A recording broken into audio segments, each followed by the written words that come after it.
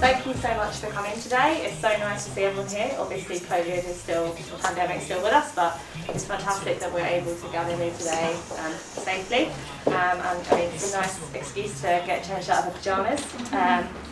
So I want to extend a special welcome to Orfhlaith, the MP for the area, to John McMullan, Vice Chair of the Housing Executive, and to Errol Thompson, Chair of Fermanagh and Omagh District Council. I'm also delighted to see some of our staff here today and some of our residents, and the members of the SLATE steering group who are in attendance, and also hello to the online audience today. So our SLATE project began in March 2003 with the support of the Housing Executive's Supporting People programme, and it was a response to young people, young homeless people needing temporary accommodation in the area and a full support service to enable them to live independently. We've been looking for a more central location in Omagh to have this drop-in centre. We wanted it to be accessible and open to everybody who needed it. So we were looking at a range of different sites in the area, and in May 2019 it was our director Tony McQuillan and our vice chair Michael Fenton were introduced by Eamon Sharkey, who's a member of the local credit union, who's unfortunately not here today, to Mike Reynolds, who's the owner of this property. I believe Mike and Colette Reynolds are here today, and that's hello. And they previously ran these premises as a music shop selling and repairing instruments for many years. You can see at the back there's the old sign at the back there, so that's lovely. And I believe that Mike still carries on his instrument repairs from home, and it's lovely to have you here today. Thanks for the plug. If anyone has any repairs. So once we agreed the lease with Mike, we then needed to make the premises suitable for our aims. We were able to fantastically take advantage of the new provider investment fund, which is sponsored by Supporting People as well. So with their assistance, we managed to obtain more than £46,000 from this fund to renovate and modernise the property. And we just want to give our gratitude to John McMullan and the Housing Executive team for their fantastic efforts in getting us to this.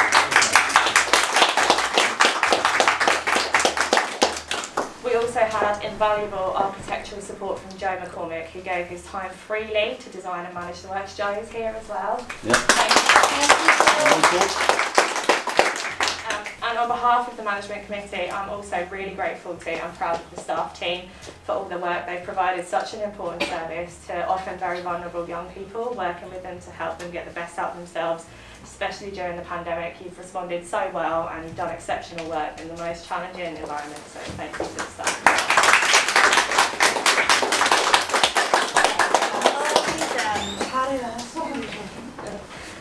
And the team has been fantastically led by Stella, who also managed the budget and had a strong hand, I believe, in choosing the decor.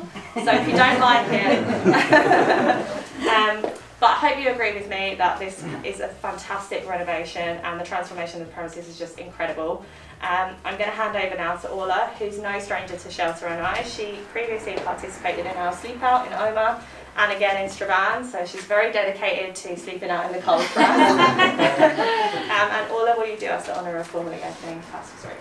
Yeah, no problem. First of all, good afternoon everyone, and I have the easy job today of having the scissors when everyone's doing the hard work. But it's a huge honour and a privilege for me to be here and to open these premises officially today. I suppose my work and my involvement with Shelter NIHE goes back to the sleep outs and to the fundraising campaigns, and that was a really eye-opening opportunity for me as to what a homeless person would experience if they have to sleep out on the street. And I suppose from there on, I had done the sleep out in Omagh and then the sleep out also in Strabane. It really opened my eyes, and a lot of people locally as well, in terms of raising awareness of homelessness and the fact that it is in our doorstep and a lot of people don't see it time and time again. But I've no doubt that these premises will do huge work in terms of providing support, particularly for young people. As you've said, it's so crucial at this time. We've seen the impact of the COVID-19 pandemic, and it's young people, unfortunately, that have suffered the most as a result of that.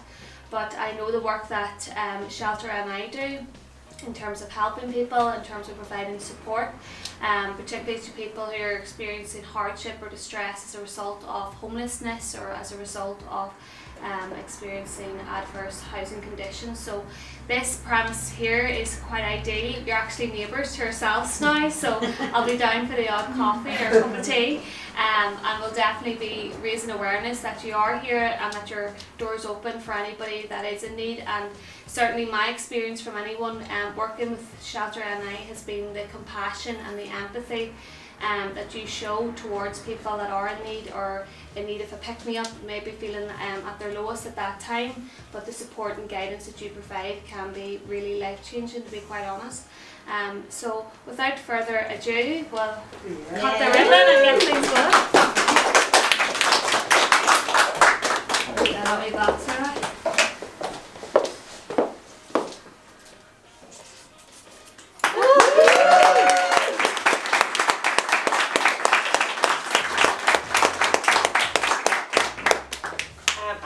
You over to John McMullan, who's going to serve you with. Well, thank you very much. I'm going to take my mask off, but I'll leave it on first because you've got to understand it's important to buy social, and at Liverpool are the greatest thing. It's a particular delight to have been invited here to the launch.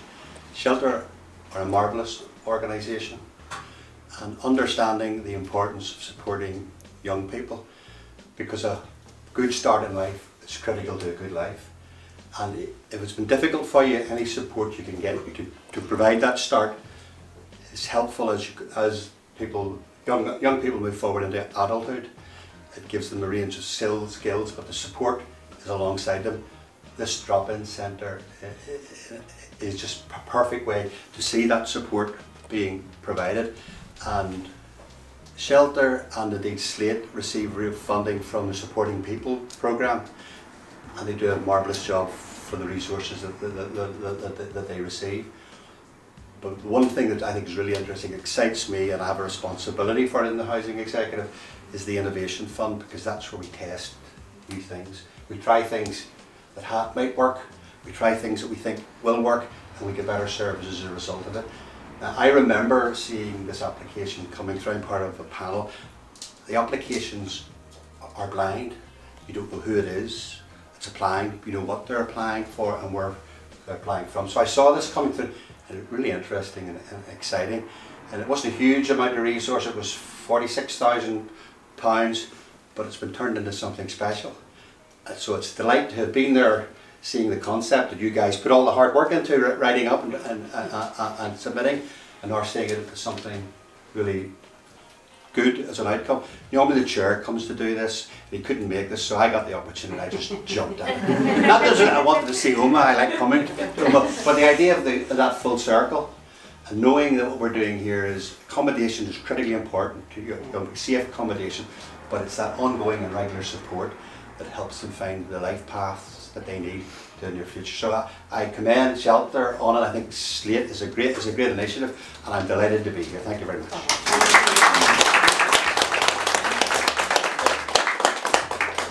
We've got Stella, who's the area manager here. She's just going to say. Well, I'm just going to say a quick few words really in relation to last year, and it was a very, very difficult year with COVID, but you know, it didn't slow things down for us. We still received around about 30 referrals from various referral sources. We actually housed 19 young people and provided support for them, and in the same 12-month period we managed to help 7 of those young people actually move on out into the community.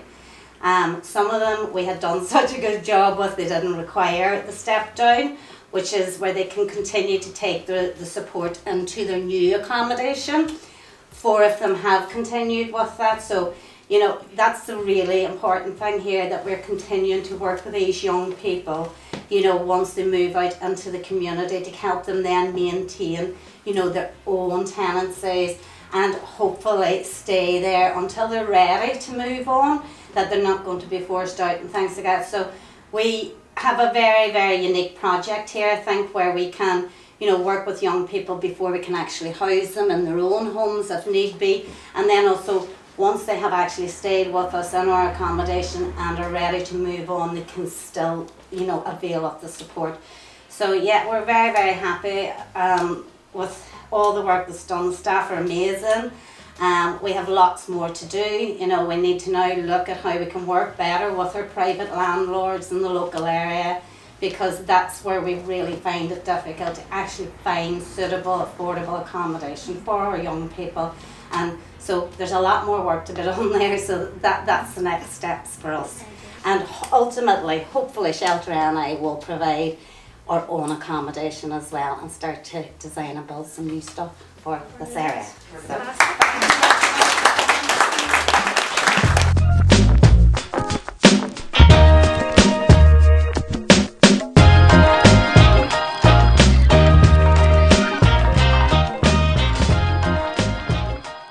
Hi, I'm Eamon from Housing Rights, just here from the NIHE Project. We're here in SLATE today to take part in this wonderful event, to take part in this new premises, and we're really happy to be here, and of course I'm supporting everything that SLATE is doing. I'm basically just having a wee chance to explain what Renting Rights is about as well to everyone that's come out today.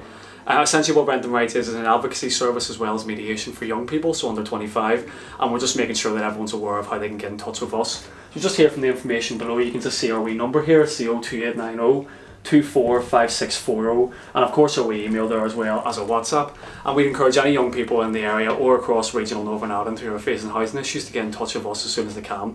We'll basically provide legal advice and also mediation service to young people, whether they're in a private tenancy or otherwise, and of course we'd love to hear from you. So all the best, and thank you again for having us today. Hi there, I'm Alex. I'm a young person for SLATE. Just want to say it's great that I was invited here to represent the young people to the open day of the official new office. SLATE's a great place. They've helped me through everything. I used to live in one of their flats, and now I've moved on to my own tenancy, but they also follow on and support me through that as well. The new office is a perfect location for young people. Whenever they were in their old office, it was quite far out, so if they're in the centre of town, it's a drop in. Even if young people want to get help and they're not part of their service, they can drop in and avail of the help. So just want to say a massive thank you to SLATE, and a massive thank you to Shelter for having SLATE work with young people around the rural areas of Northern Ireland. Thank you. Okay, my name's Councillor Errol Thompson. I'm the Chair of Fermanagh District Council and Councillor for Omagh Town. It's a great honour and a privilege for me to be invited here today to the opening of this great premises for SLATE. I think this is something that was greatly needed in Omagh, and I'd like to pay tribute to Mike Reynolds and his wife for the premises that they have here, and they've recently retired from this. So it's good to see it being put to full use again for our young people of this area. As I say, as Chair of Council and First Citizen of the Fermanagh District, I offer my full and warmest congratulations to you all. Thank